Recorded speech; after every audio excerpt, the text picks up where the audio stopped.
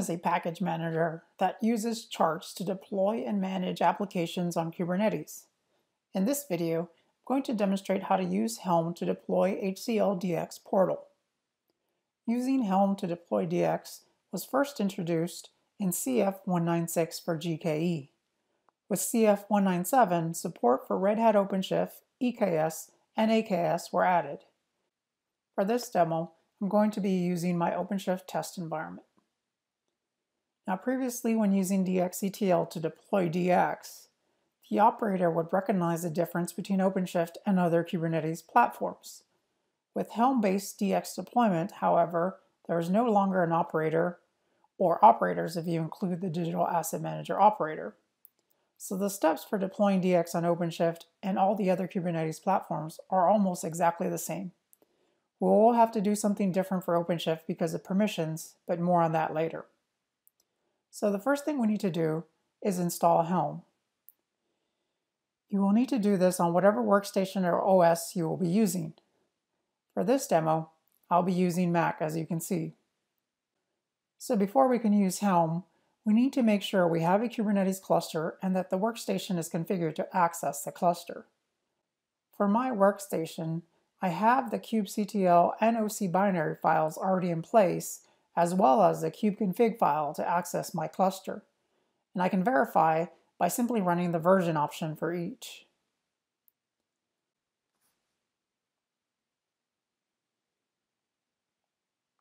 To install Helm on Mac, I'm going to download the binaries and place them in my user local bin directory.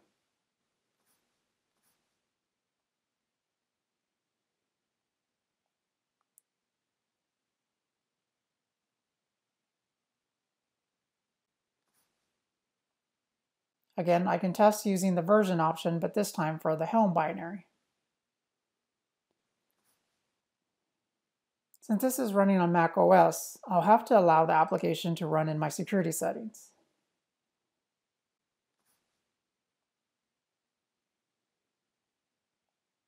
And that looks better. With kubectl, OC, and Helm all ready to go, we need the portal images and charts. Now, there's a video on how to access and download the portal software already. Please see the video in the description below if you need it. For this demo, I'm going to use CF198, which I already have here locally. So here's the zip that you can get from the HCL software portal, and this is it extracted. As you can see, all the images for the deployment are within this zip. You will have to upload all of these images to your private registry and know that each image name and tag. And there's also another video in the description that has an example on how to do this.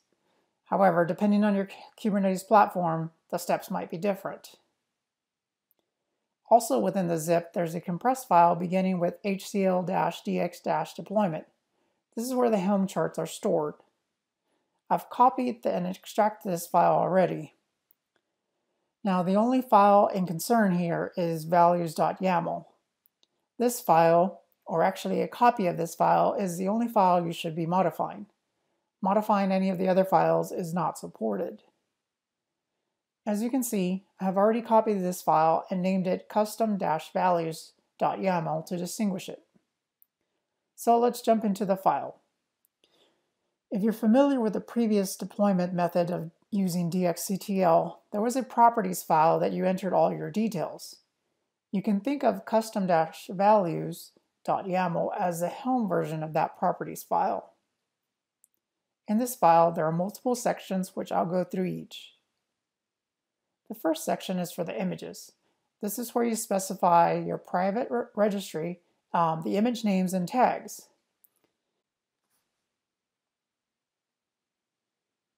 And if your registry requires a pull secret, you can specify it here. The next section is resources. In this section, you can customize the CPU and memory as well as the limits for each of the DX pods. For this demo, I'll leave all the defaults. The scaling section is where you specify how many replicas or pods you want of each DX application. For testing, I usually set these to 1. For the core pod, Until you have performed a database transfer, there will always be only one pod, even if you specify a higher number here. The Node Selector section allows you to assign each DX application to a specific Kubernetes node. This is useful if your cluster has nodes with more resources than other nodes. In that case, you'd want to assign the core application to those beefier nodes. For this demo, I won't be utilizing this feature. The next section is the volumes. This is where you specify the volume name and the storage class for your persistent volumes. Now for this demo, I'm using the storage class sample provided by the HCL DX product documentation as seen here. So for the storage class name, I'll be using dx-deploy-stg. For the volume names, you can either enter the names of existing persistent volumes that you want to use, or you can leave them blank and the volumes will be self-provisioned on your cluster. In my scenario, I have created and provided the names of the WP profile, the digital asset manager, and the remote search server volumes. And in my OpenShift web console, you can see the volumes have been created and are available.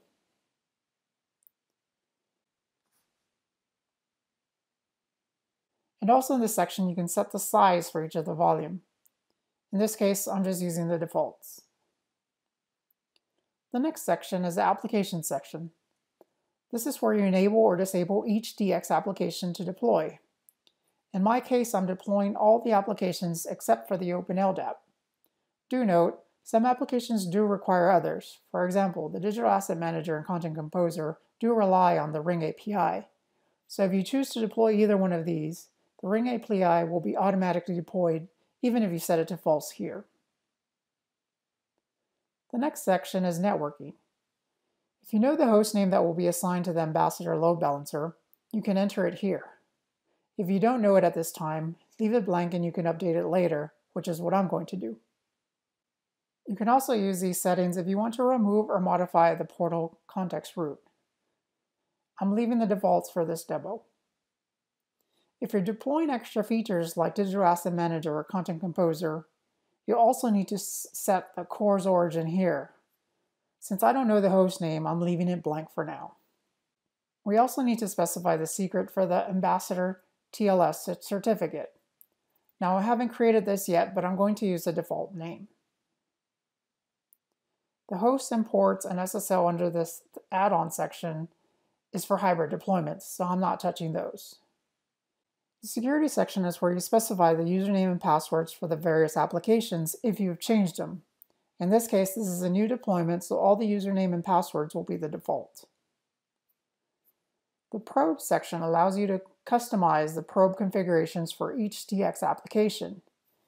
If you aren't too familiar with Kubernetes probes and would like to know more, I included a link in the description to another video where I discuss the DX probes. As of CF198, the metric section is not being used, so we can ignore this section until this feature is fully released in a later CF. In the configuration section, you can add an external LDAP, which I won't be doing at this time. As of CF198, we can ignore the license settings. In the tuning part, we can configure if this environment will be authoring or rendering, and if we want to expose the configuration wizard. The LTPA and OpenLDAP settings I'll leave as default. The final option in this section is if we want to expose a remote search server WAS admin console, which I will.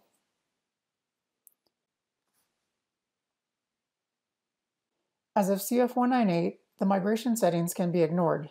This setting will be used in a future CF where you need to migrate an operator-based deployment to Helm-based. With my images in my prior registry, my persistent volumes created, and my custom-values.yaml file ready, I'm now ready to start my deployment. The first thing we need is a namespace. Now since I'm deploying on OpenShift, I need to create my namespace with special permissions. In the HCL product documentation, you'll find some sample YAML you can use to create the namespace, which I've copied here and I've created the YAML file already. So to create my namespace, I'll run ocapply with the flag and point to my YAML file. And my namespace is created. Now, if you're on a non-OpenShift platform, you would simply need to just create your namespace using kubectl create ns with the name you want to use, like this. With the namespace created, you can now create the secret with the Ambassador TLS certificate. Now, since this is a test environment, I used OpenSSL to create my cert.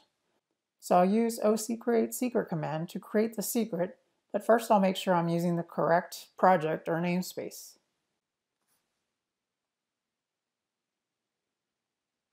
And the secret was created successfully. As you can see, my cert files are within the same directory. Now, if you're on a non-OpenShift platform, you would use the kubectl create secret command instead of the OC. With that done, we're ready to create the deployment using Helm install command. I'm using Helm install, and I'm pointing to the namespace which I just created with the N flag. I'm pointing to my custom-values.yaml file with the F flag. I'm giving dx-helm as the name of my Helm deployment, and then I'm passing in the compressed file containing the DX charts.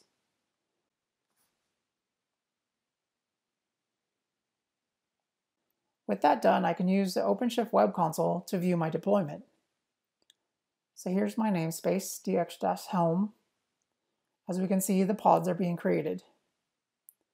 The core pod will take some time because first the image needs to be downloaded from the registry, then it will need to create and initialize the WP profile directory.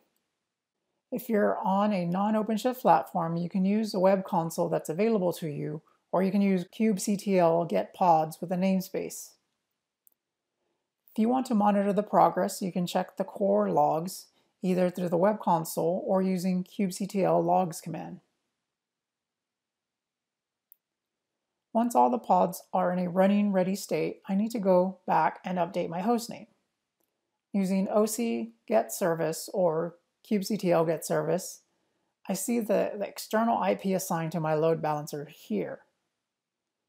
So I can go to my custom-values.yaml and enter the hostname that corresponds to that assigned IP in the networking section under the core host setting.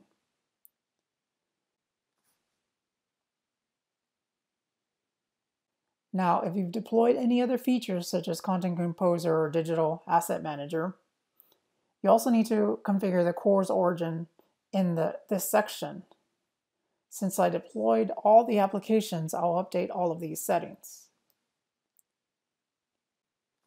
With my custom-values.yaml saved, I can now run the Helm Upgrade command using the same options as before to update my deployment. Running the Helm Upgrade command will cause all the pods affected by your changes to be recreated, which we can see.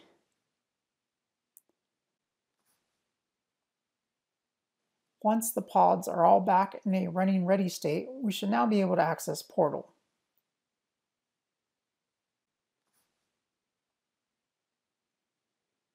And that looks good. So I'll log in with the default credentials, WPS-admin and WPS-admin. Now first we can verify the version in the administration page.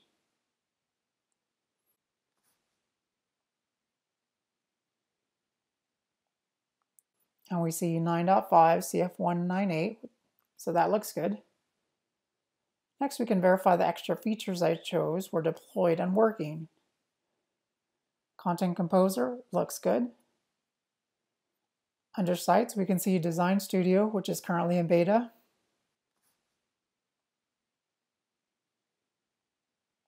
And that also looks good. And finally, we can confirm Digital Asset Manager. And this looks good as well. This concludes this video on deploying DX with Helm. For more information on this topic, please visit the HCL product documentation, which I've included a link in the video description below.